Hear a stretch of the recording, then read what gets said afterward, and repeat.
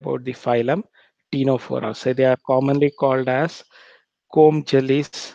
So the phylum Ctenophora will be discussing about, which are commonly called as comb jellies or sea walnuts.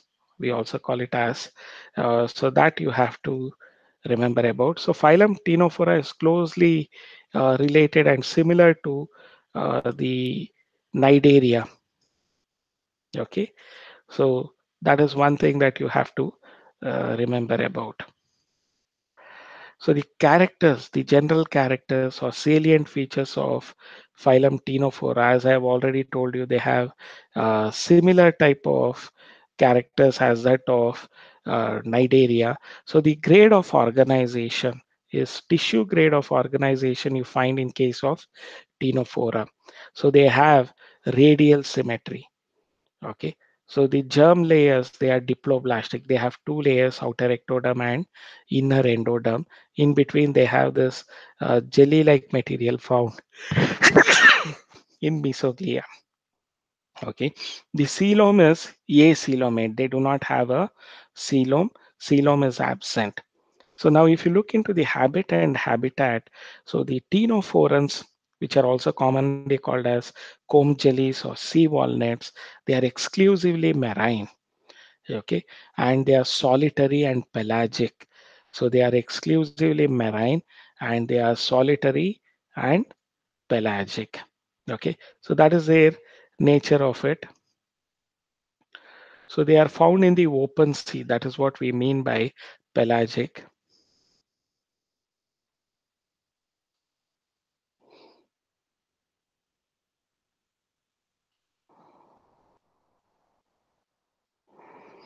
And it also can undergo long distance migration. So whenever we are talking about pelagic, they also can undergo long distance migration. So the digestive system is incomplete because they have a single opening which acts both as mouth and anus. So the digestion is intracellular and extracellular. So it takes place within the cell and also outside the cell, the digestion takes place, even though they do not have a complete digestive system. Okay, so the respiratory system and circulatory system is absent. So they are directly by diffusion, they are having this exchange of gases and other things. So the reproduction, so they are only sexual reproduction takes place. So they are hermaphrodites, bisexual, that is they have both male and female. Uh, uh, so reproductive structures are found in the same organism and they exhibit only sexual reproduction. There is no asexual reproduction. They release the gametes into the water. So the fertilization is external. The fusion of gametes takes place in water and development is indirect. They also have a larval stage. So the development in case of Ctenophora or this sea walnut or comb jellies, they are also indirect. So the unique feature that is noticed in Ctenophora is they show bioluminescence. Generally, bioluminescence is seen in organisms which are found in deep sea.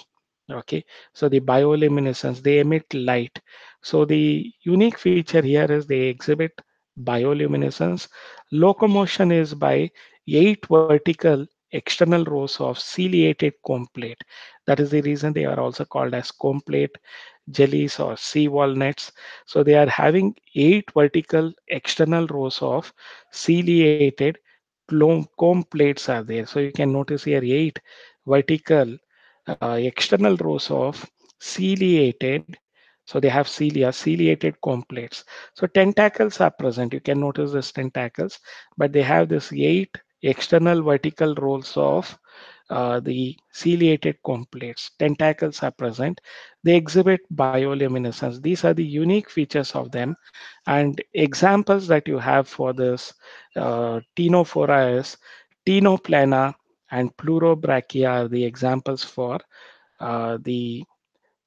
So it is very easy to remember Ctenophora, Ctenoplana is the example. Pleurobrachia is the example for Ctenophora. So these are the two organisms that you have as an example. So now when we look into the unique features, the locomotion is by, these diagrams are not required. As I've told you, they are just for understanding purpose. So locomotion is by 8 vertical. So you can notice this 8 vertical external rows of ciliated comb plates. So you can notice this 8 vertical external rows of ciliated comb plates. So they have enlarged this comb plate. Okay, so tentacles are also present. You notice this two tentacles here. So you have this 8 external row of vertical external row of comb plates with ciliated comb plates. You notice here they have tentacles. So the ctenophora, they have the ability to emit light from the body. So this phenomenon is called bioluminescence. So the ctenophora have the ability to emit light from the body. So this phenomenon, we call it as bioluminescence. So phylum Tino, for example, pleurobrachia. This is the example of pleurobrachia. In your textbook, this is the diagram that they have given for this Tinophora. So the Tino pleurobrachia, this is what is the example. And Tinoplana, it is almost bell-shaped structure with 8 external vertical row of ciliated comb plates. Okay. The next phylum that we'll be studying about is phylum Platyhelminthes. Okay, phylum Platyhelminthes, they are flatworms. As the name indicates, Platyhelminthes are flatworms. So what are the general characters of this Platyhelminthes? So they have an organ system, the grade of organization in Platyhelminthes. Before that, let us also know the examples of the Platyhelminthes, flatworms. Tapeworm is an example. Then liver fluke or Fasciola hepatica. See, tapeworm scientific name is Taenia solium. Liver fluke, you can notice here the cursor placed on this liver fluke. They are seen in the livers of goat. Okay, so the liver fluke, so they are flattened, dorsoventrally flattened. So the tapeworm, you can notice they are all examples of this flatworms. Then you also have this Nereis, which is also example for this uh, platyhelminthes or the flatworms. Okay, so let us proceed with understanding the characters of it. So their grade of organization is they have organs and organ system. So their symmetry is bilaterally symmetrical. You can divide this organism into two equal halves in only one vertical plane.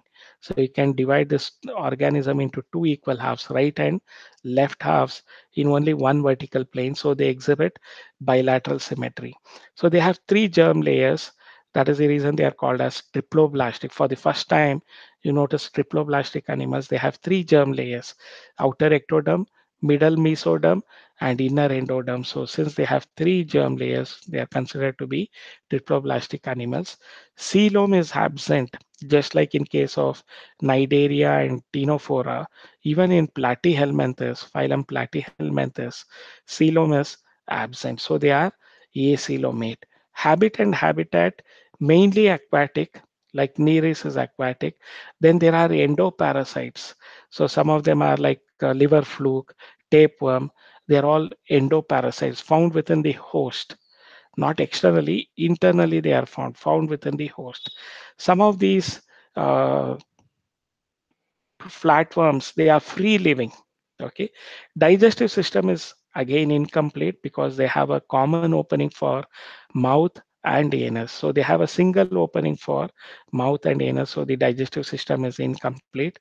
Respiratory system and circulatory system is absent. The reproduction is asexual. Fragmentation, they break into fragments, they can develop into new organism. And sexual reproduction is also noticed. They are hermaphrodites or bisexual. So in case of tapeworm, in case of liver fluke, you find that they have both male and female reproductive organ in the same organism. So we call it as hermaphrodites or bisexual. Fertilization is internal. So it takes place within the body. So they have internal fertilization. Development is direct, and they have many larval stages. Okay, so development is indirect. So they have many larval stages. So they require primary host, secondary host, especially the parasitic forms. So the development is indirect. Many larval stages are noticed in case of this flatworms. So the reproduction is asexual by fragmentation and sexual reproduction is there. So the organisms, majority of the organisms in platyhelminthes, they are hermaphrodites or bisexuals.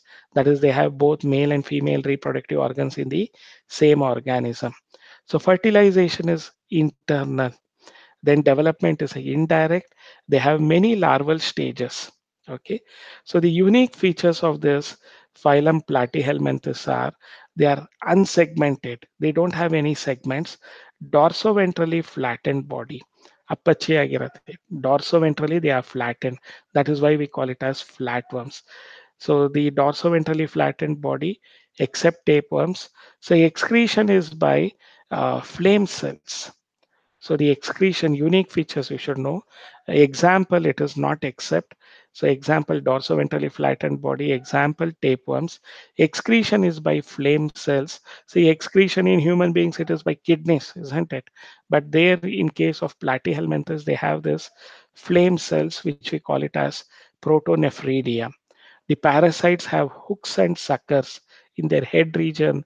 You can notice this hooks and suckers, which helps them keep attached to the host intestinal walls, especially the tapeworm, and even the liver fluke has this hooks and suckers. It is a parasitic adaptation to hold on firmly to the walls of the host cell. Walls of the host they hold on to. So they have this hooks and suckers. Some of them absorb nutrients from the host through their body surface. So they absorb nutrients from the host through their body surface. Some of the flatworms. So the unique features, unsegmented dorsoventrally flattened body, example tapeworms. Even they are dorsoventrally flattened bodies. So the except tapeworms, they are not dorsoventrally flattened, but they are flatworms. Okay. So the this is the liver fluke, nereis. They're all dorsoventrally flattened. Unique features, excretion by flame cells. The excretory canals you can notice. So these cells are called as flame cells. So these diagrams are not required, just for your understanding. So how they are distributed, the flame cells, which bring about by excretion. Excretion is nothing but removal of nitrogenous waste. So flame cells are also called as protonephridia. So this is the flame cell, a typical flame cell, which is found on the body. Okay. So unique features, they have this hooks and suckers. They hold on to the uh, body of the host. So they have hooks as well as suckers. Some absorb nutrients from the host through their body surface. Okay, so they absorb nutrients from the host through their body surface. Tapeworm, which is exhibiting hooks and suckers. Tinea solium. Tapeworm scientific name is Tinea solium. Example, Tinea solium, the pork tapeworm. So improperly cooked pork meat allows the infection of tapeworm even in human beings. So the improperly cooked pork meat is a source of tapeworm infection. Then fasciola liver fluke. This is also a parasite. So it is found in the liver of goat or sheep. Then planaria, it's a non-parasitic form.